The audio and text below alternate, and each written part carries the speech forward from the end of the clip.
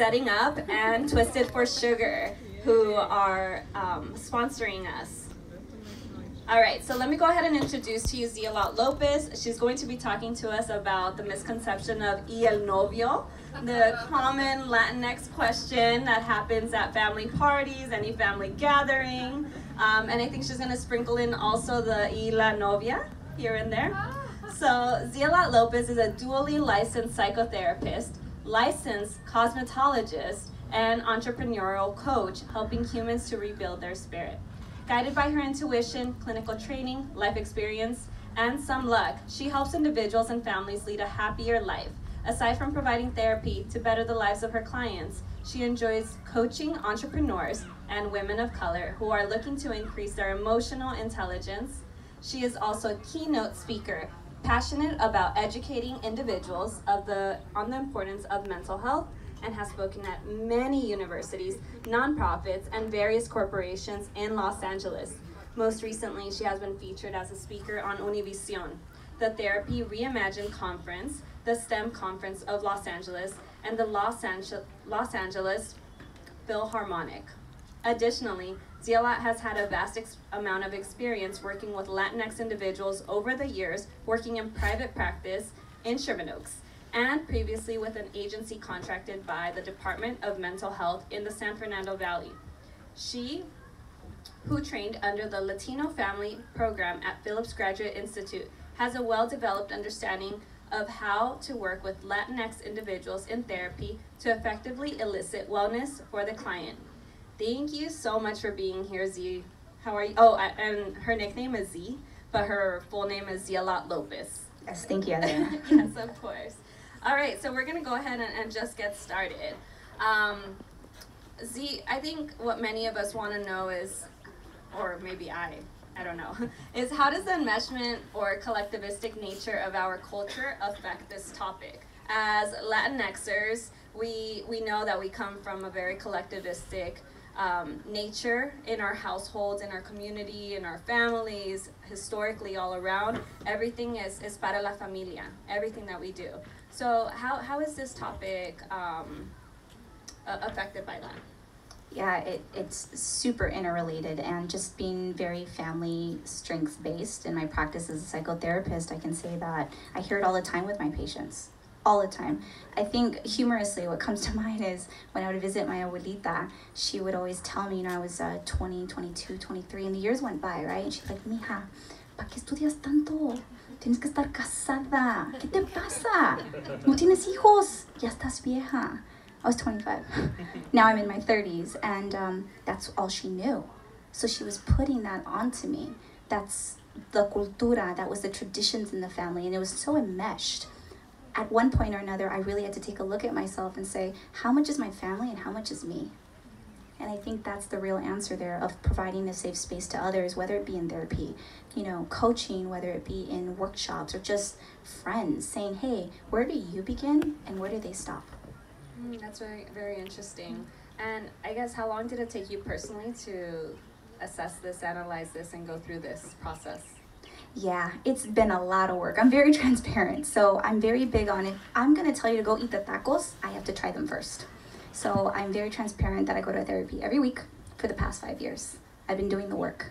How can I come correct into the room and be there and hold space for these women and men if I'm not doing the work myself?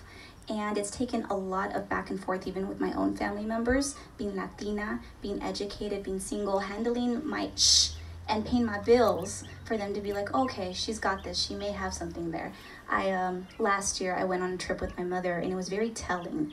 We had a great time. We went to Miami, we were on the tour bus, and she goes, mija, te tengo que decir algo. And I'm like, oh, she didn't like the food. ¿Qué me va a reclamar? I'm all getting ready, and she says, your ovaries have dust. Tus ovarios tienen polvo. Te tienes que casar. And the entire bus is quiet, and they're just looking at me. And this dude in the back is like, ma'am, I will take care of her dust. I got you. And there I'm humiliated. But from that, I took it to therapy, and I'm like, this is what happened to me. And then I really worked on it, and I had to own it and say, this is my mother's perspective. This is her life. This is her story. But this is not mine. And be in it and be okay with it.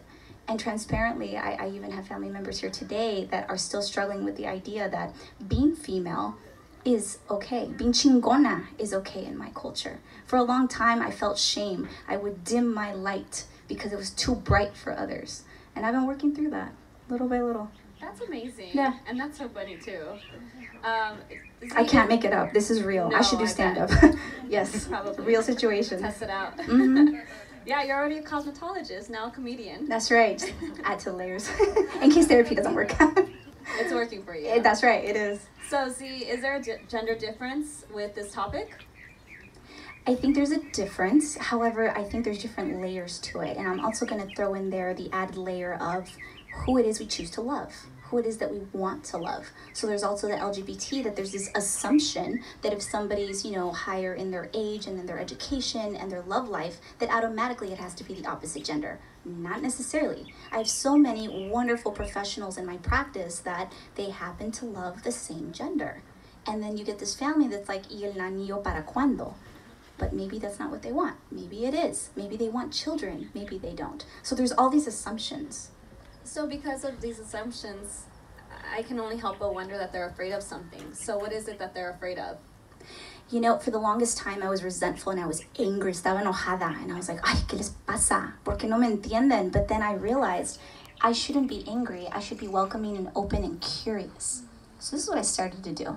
When I started to do real inner work with my own therapist, I started asking the right questions. So when I would get the whole like, mija, your ovarios tienen polvo, I'd be like, well, Mom, what are you feeling right now? Are you feeling that I won't have a legacy for you? Is it that I won't take you to Target with my kids one day? Like, ¿cuál es la preocupación aquí? Like, I got you, like we have Mani Petty Day. And then I realized one day she broke down and she's like, no, mija, I just want you to be okay. At the end of the day, your ovaries have dust is a secret message of I love you, I honor you, and I want you to be okay. Wow. Yeah. That's really powerful. Took me a while to hear that, though. I'm Yeah. sure, yeah. Mm-hmm. So in terms of that gender difference, how would messages like that, or I guess what I really want to ask is, what are some things that males or our LGBTQ community hear? It's not y la novia, y el anillo, or maybe it is, but what are some other common sayings that they would hear? From family members or la cultura? Yeah, from society. I think that the universe and people alone are mirrors. So I believe that the universe, the world, is like this disco ball, right?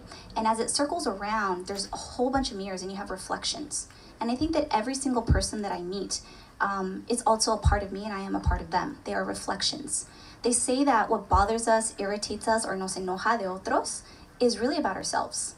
So what I'm trying to say here is whenever I hear some comments from other people towards family members about, ay, no van a tener un bebé, ya se casaron, and then they just wait, but they pass it días, right? It's a reflection of themselves. Are they afraid the family won't be passed on? Are they afraid that the family heirlooms, la cobija del bebé, or the last name? I think that was a big one for me. And one thing that I'll say is, currently I have an MS behind my name, but I also have a Miss in front of my name. And I happen to be one of 3 daughters. I traditionally won't be able to pass on my last name, but it's a choice. So in regards to the question, I'd say everybody hears something different, but it's what we choose to do with it that really matters. Yeah. That's really interesting. And I'll just self-disclose that on an opposite note, my fiance and I are getting married in October, but we're choosing to, because I can't get rid of my last name. Like, I love it so much. And them bees, though. Yeah. So I am adding his, but he's adding mine as well. So I guess it's Modern. the modern way, right? That's right. Yeah. So, I mean, that could also be a response. It has to be, though, between the couple, what they are ultimately deciding on an individual basis. I stated my opinion, the other person stated their opinion, and we made a decision. We haven't even discussed it with our family members, though. Well, more so our parents, but we also come from a much more open-minded household, because we don't have, all of my members specifically are in Mexico, and there are none left in Guatemala for us. So I feel like individuals who have more family members get more opinions, more things get passed down. The cheese mess also go around a lot more. So I'm privileged in that sense. Yeah, and I'm 100% with you, and something that I've been practicing that helps me hold my own self accountable is this. Yes, chisme goes around in the family, but then I have to look at myself like, okay, Z, hold on. How much do you participate in the chisme? And little by little, I have a mantra, and the mantra is all I have to do today is drink my water and mind my business. That's it. Yeah. And if I can do that, then I can come correct to others. It starts with me. That's right. Yeah. Yes, definitely. So as a mental health professional, what have you noticed to be the mental health effects of people who are often told, y la novia, y el novio? Yeah, there's this added pressure and layer, and what I can speak to mostly is just the experience I have between seeing such amazing, wonderful, badass women in my practice. Like, they're just rocking it in every single way. And they come to me, and then they share in vulnerability, and they're just crying, and they say, I just haven't been able to have a baby. I have everything going for me in my life. I can't find the one. Even men that tell me, like, I want to be wanted for me and not what I bring to the table as far as materialistic or money.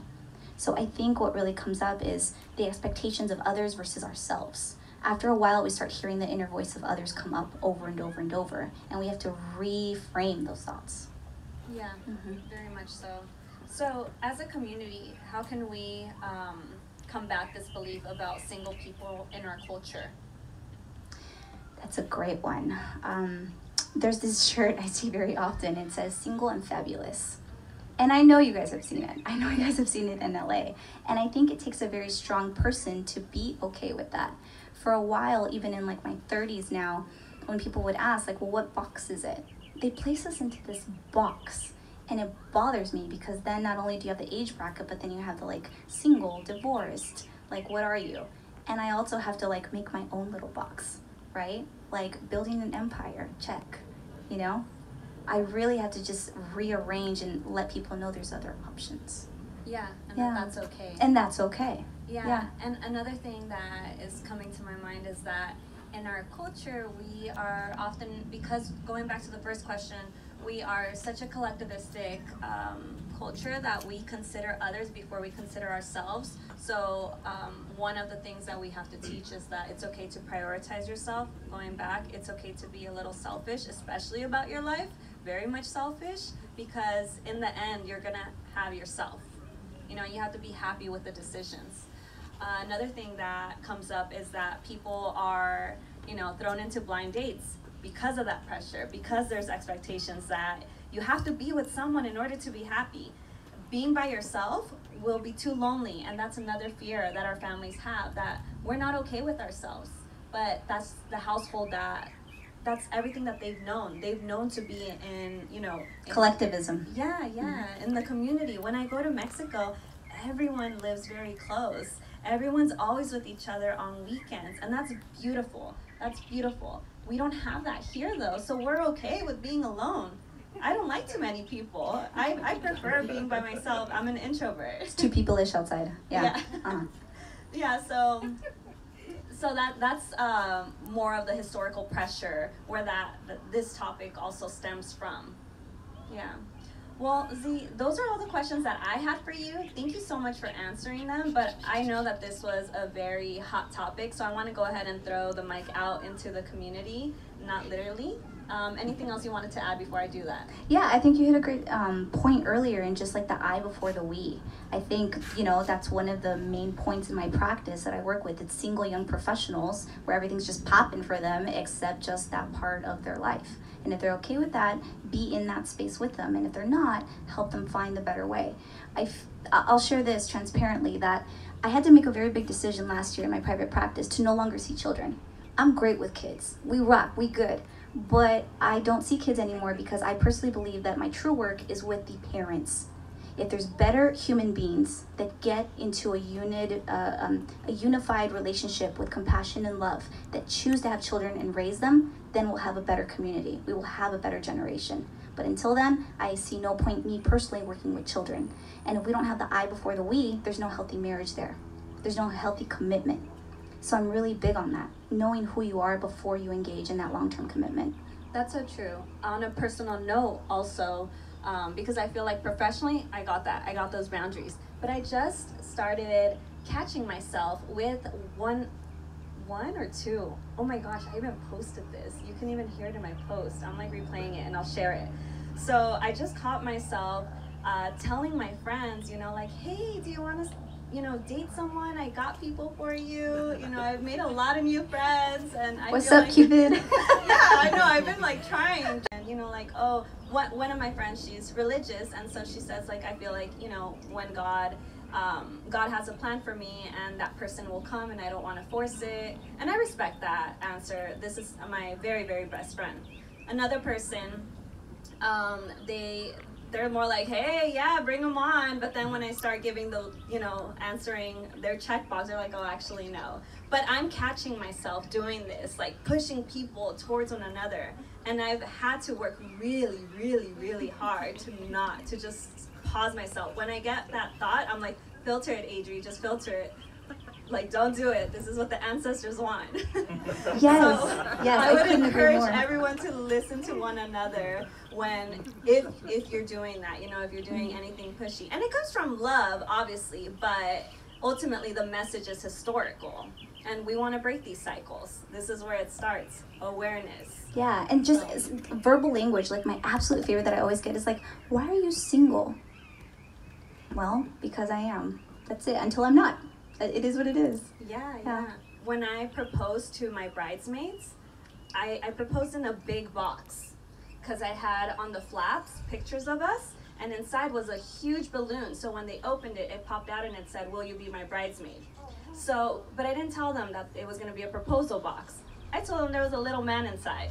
And again, that was me, you know, telling them. I was like, there's a little man in there. I only said that to my single people. But to the ones that were taken, obviously, I have that strict boundary.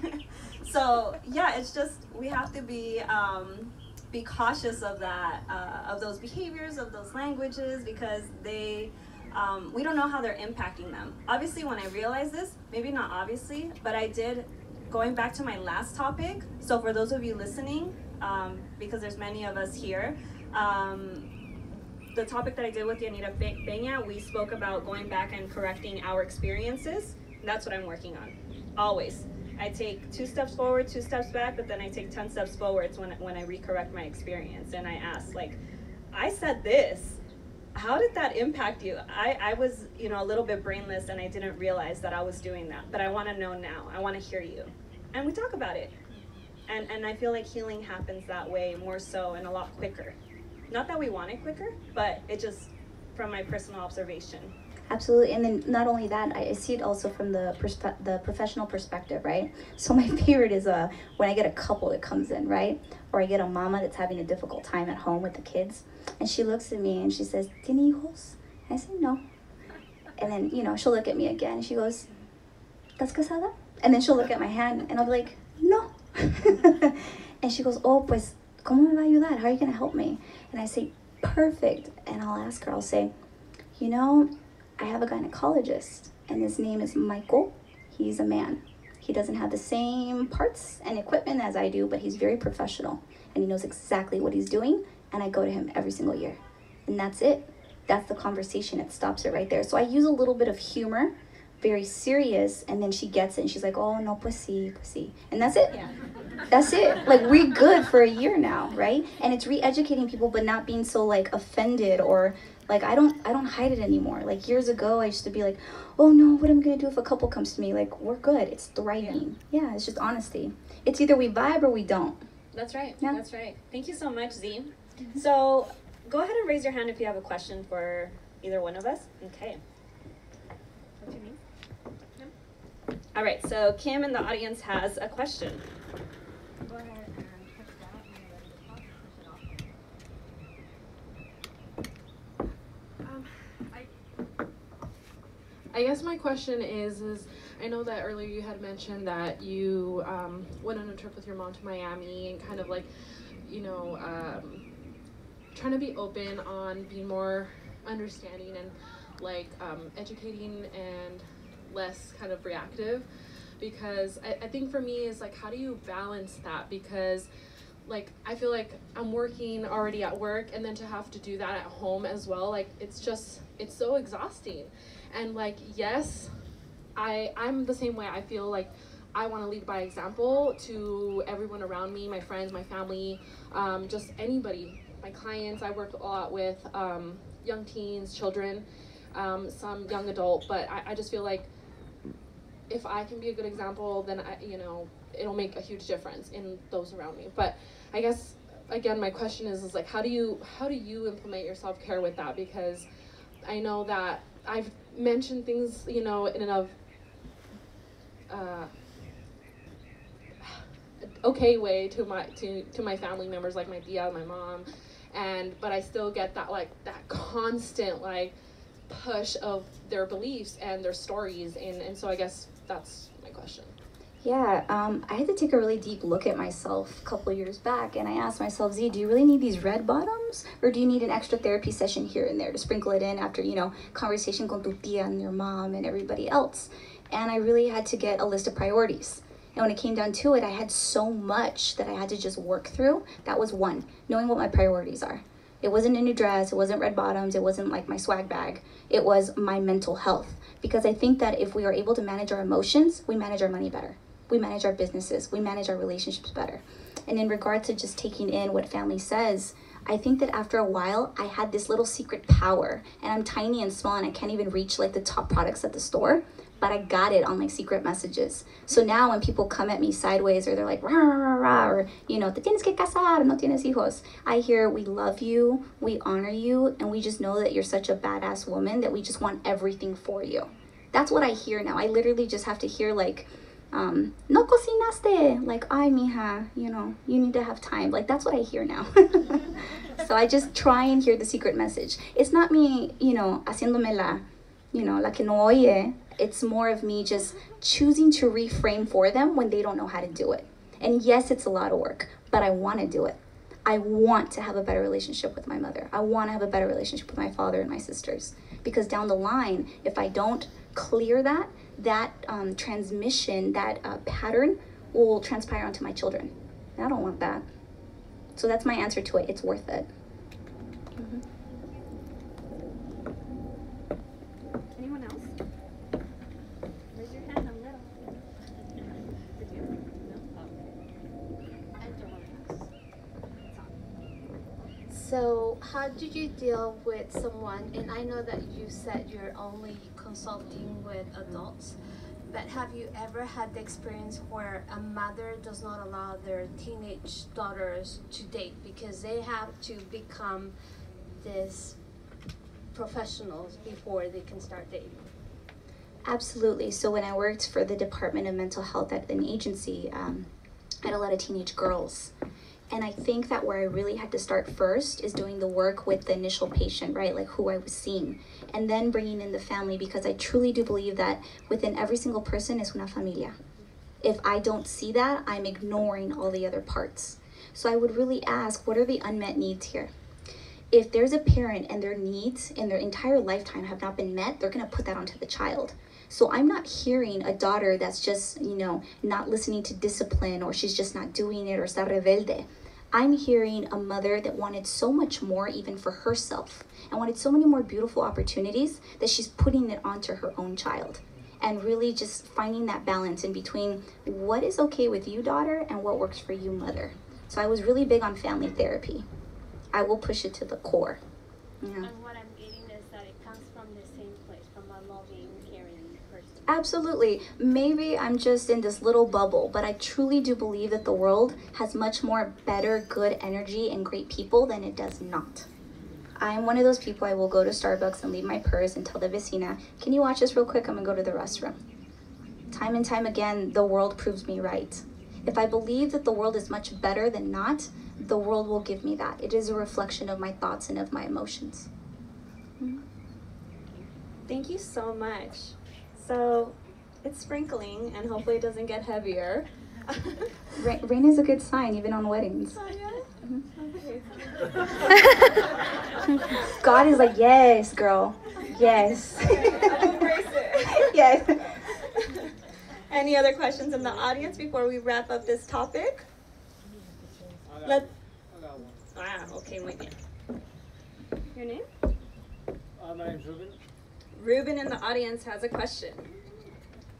We've been focusing on family. What about social media that's been bombarding people with like false realities of happy couples and filters, and how do you distinguish the two? Yeah, and the Facetune, I'm on it. I love Facetune. I think that's a great question. Well, I love social media, and I think that people can either use it to their advantage and to have resources, or they can use it to lie to themselves.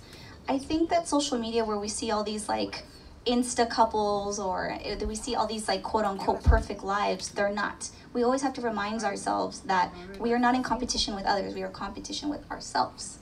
So in regards to relationships, single, not single, it's a situationship, I think the most important thing is having a relationship with self. Am I what I'm about to post? What is my intention behind it? Am I trying to motivate others? Am I trying to inspire? Am I trying to provide others with a resource? And if not, why am I doing this? Really just asking the key questions here. Who do I want to come as?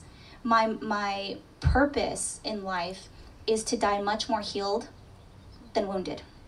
And my mission in my work, in my steps, in every single thing that I do in my life right now is to provide the same opportunity to others, to have more healing than woundedness before they die.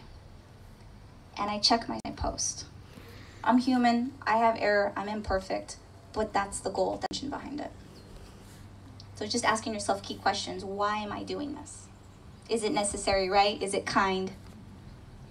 More of like in the Novio kind of thing, but yeah. Yeah, like in the Novio kind of way, like should we post if we're in a relationship or not?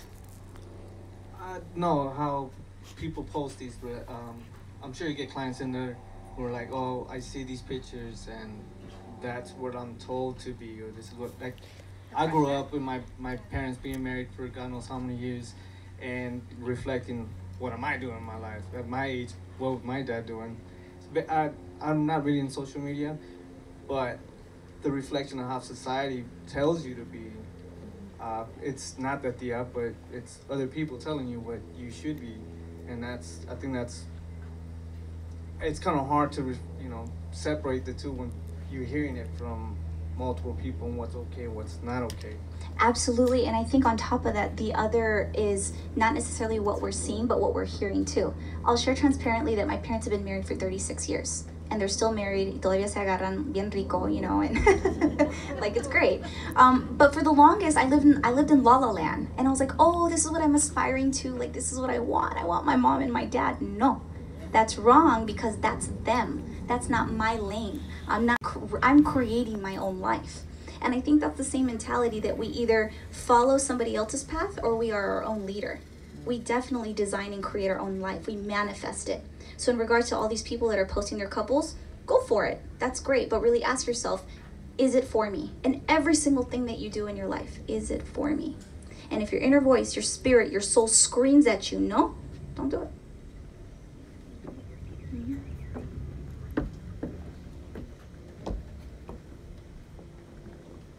All right, thank you everybody so much for participating and being here with us. We're gonna go ahead and wrap it up, but let's give a round of applause to Yanira Peña and ZEAHLOT Lopez. Thank you so much.